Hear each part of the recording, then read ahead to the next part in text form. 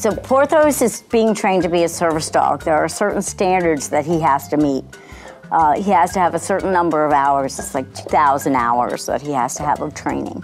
So that's a lot of work that has to go into this dog. He doesn't know anything about being a pet or anything like that. He is trained from the very beginning to be a service dog.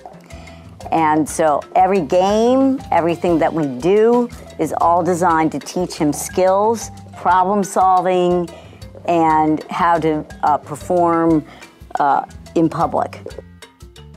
So in choosing a puppy, once I found a very high quality breeder who is willing to work with me, I wanted to see the dog when the dog was young. So I met Porthos when he was 5 weeks old. I went and I tested 3 different puppies. One came up to me right away, was wonderful, then he ran off and I never saw him again. Porthos came up, was just loving everything, just so sweet, crawled under my wheelchair, laid down, was enjoying himself. And the 3rd puppy couldn't care less about me, was terrified of me, wouldn't come near me. When I came back 2 weeks later, fortunately, Porthos was the dog left, and he immediately ran up to me and loved on me. He turned around and he sat and he looked up at me just like he looks up at me now. The breeder said, he chose you. Called him Crest Hills Trick or Treat, and we came up with Porthos. It's a big name for this little tiny puppy at first, but he is certainly growing into his name.